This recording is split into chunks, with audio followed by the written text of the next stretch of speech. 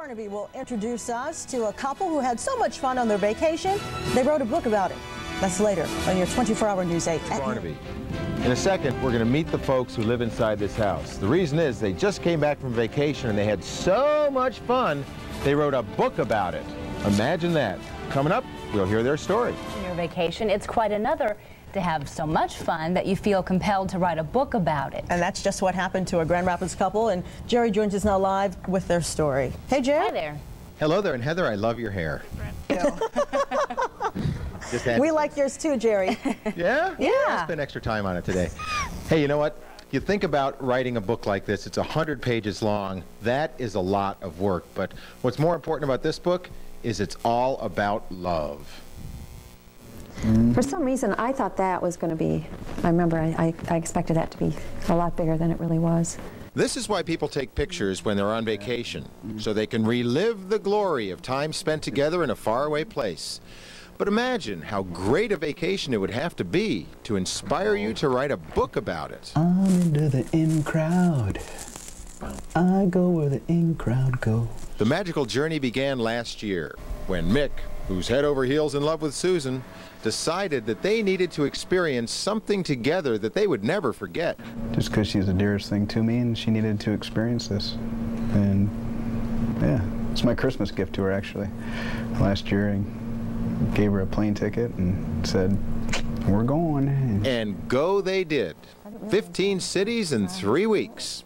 And what they saw while they were there inspired them to do something that a lot of us only dream of doing. Started out because I had my little trusty journal that I took along with me, and I wrote everything down, my thoughts, each time I went into a different place and we experienced something new. While Susan was putting their time together into words, Mick was doing what he does best, putting paintbrush to canvas, translating life into pictures. Well, we went to this town expecting to spend like 2 hours there, and we found out the bus wouldn't come back to pick us up for about 6 hours, and every place was closed. And it started to rain, and I was getting a little upset at first, and then we found this nice place and met these great people that could hardly speak any English, till this gentleman showed up and he could explain some things to us. And he explained that the house outdoors that we were taking pictures of, which is actually a big chateau, was Picasso's chateau. It's one thing to fill a journal with impressions and sketches. It's quite another to create a book, especially if it's your first attempt at it. So they started out with something a bit smaller. And then we actually did a calendar for our family. We did about 18 calendars for Christmas, and then it turned back into a book because the calendar got such a great response. So are you a writer? Heck no, I'm not a writer. You are now. I know, I can't believe it. There were many nights I was up 12, 1, 2 in the morning just racking my brain, and I loved it though, I did. Even though I did complain, Mick will tell you, I did complain, I quit! You know? And then, when Susan thought that she finally had it done, she took it to an editor for a professional opinion.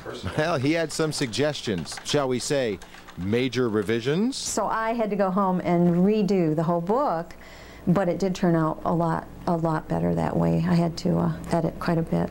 Add to this the fact that Mick and Susan decided to desktop publish the book themselves in their home using their computer, and, well, suddenly, all-nighters became a way of life. There's a lot of grumbling going on there for a while, you know, some belly aching, but you know, we got through it. And but what they produced is a book that reads like a conversation with a friend about an experience that has love written all over it. It's a wonderful feeling, though, to have this book. Just wonderful, and Mick and I together is what even made it more special. I think I'm crying. Folks, if you want to get a copy of the book, you can always access it by calling the hotline. The number's on the screen, 771-9618. And just when you thought that Mick and Susan's life was pretty darn full, tomorrow night they're going to open up their home to a number of invited guests where pretty much all of Mick's art is going to be for sale. So it's going to be kind of a wild weekend for him. Who knows what the house is going to look like when all is said and done. But coming up in the next segment, we are going to talk about Mick Carlson and his art and how he's making a living at it, which I guess is the exception to the rule. Yeah, I'm sure. You know, a lot of people are doing scrapbooking, and this just sort of takes that one step further. It sure does. When you sit down and journal and put it all together. And to home publish it, what a thing. That Oh, is. yeah. That's great. Thank you, sir. Beautiful pictures is a talent that doesn't come easily, and it's even harder to make a living at it. Gerry Barnaby joins us now live with the story of a man who is living that dream. Hey, Jer. Yeah, the question is, can an artist actually make a living? Well, look at this. Mick Carlson is making such a good living, his face is on the money. I guess he's making some of that in his spare time as well. And here he is right here, an artist who really defies the odds. How long have you been an artist? Geez, ever since I fell off the bus. Yeah, and how long have you been making a living at it? About 10 years now. See, that's a great thing. And here's his partner right here, Susan Evangelista. You guys have a big kind of art gallery opening in your house this weekend. Yes. That's got to be kind of a freak out, having 100 people over. It is a freak out. Ask Mick about it. I've been running around here like crazy. Oh, we got that floor needs to be done. Oh, there's a piece of dust over there. You get nuts about it, but I'm getting used to it. But it's great because let's take a look at some of the pictures that'll be up for sale this weekend at the private party. It's by invitation only. How many years of work does this represent, Mick? The majority of it's probably about five years, but most of it maybe in the last couple of years. Now, you've got a gallery in Saugatuck, which probably goes somewhat dormant during the winter months, but thrives during the summer months. This will save folks the drive. Yeah, I share it with John Klein, and a lot of people just always want to get to Saugatuck, but never do, and even though it's only 30 minutes, it's nice to actually have people see my work in our home. And it's a great thing. It also represents some of the time spent in Europe, as does your book that we just showed in the first segment. And a lot of it, I must say, and that's a mural that you just finished downstairs, eh? Yeah. Just another thing I added to the list of things to do, and probably wouldn't have done it if we weren't going to have the open house, but I had some experience when I restored that Matthias Alton, so I thought, well, let's do one here at our home. And check this out. I'm going to reach over here real quickly because this is one of the benefits of being involved with an artist. Susan, hold this out.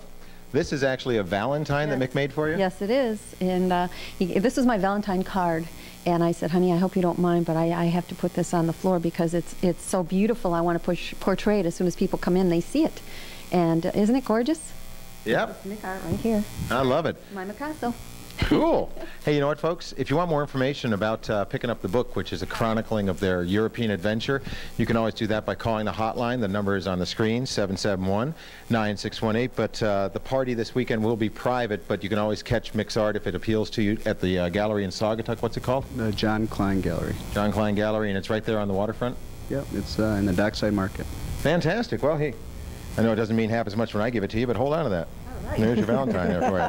I'm sure she liked it much more the first time around. Right. Yeah. Isn't that nice, though? It is very great, nice. yeah. Putting all men to shame right there. Yeah, we like that. All right. Thank you, Gerry. Thanks. Okay, see you later. We usually have some pictures to remind us of all the fun we had. But a local couple decided they needed much more than just snapshots, as we see in this edition of Barnaby's World.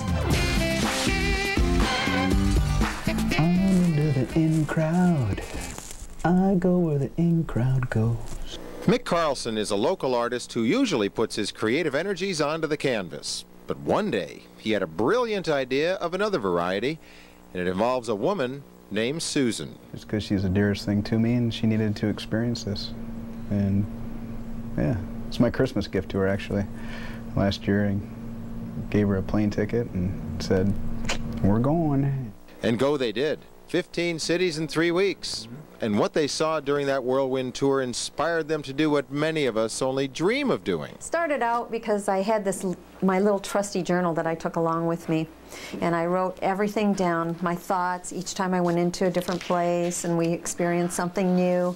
While Susan was busy keeping a journal of their adventures, Mick was recording his impressions in a way more natural to him, by sketching scenes he would later transfer to canvas. Well, we went to this town expecting to spend like 2 hours there, and we found out the bus wouldn't come back to pick us up for about 6 hours, and every place was closed. And it started to rain, and I was getting a little upset at first, and then we found this nice place and met these great people that could hardly speak any English, till this gentleman showed up, and he could explain some things to us. And he explained that the house outdoors that we were taking pictures of, which is actually a big chateau, was Picasso's chateau. Before they left for Europe, they had this idea, a dream really, that they might want to write a book about their experiences, but a book seems like such a massive undertaking. And then we actually did a calendar for our family. We did about 18 calendars for Christmas, and then it turned back into a book because the calendar got such a great response. So, are you a writer? Heck no, I'm not a writer. You are now. I know, I can't believe it. Not one to shy away from a challenge, Susan worked late into the night for weeks on end, and then her editor got a hold of her work. So I had to go home and redo the whole book. What they produced is a book that reads like a conversation with a friend about an experience that has love written all over it. It's a wonderful feeling, though, to have this book.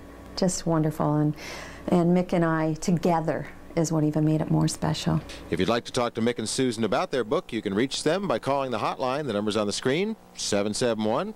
Well, that looks really interesting, doesn't it? Nick and Susan's Incredible Adventure. There you go.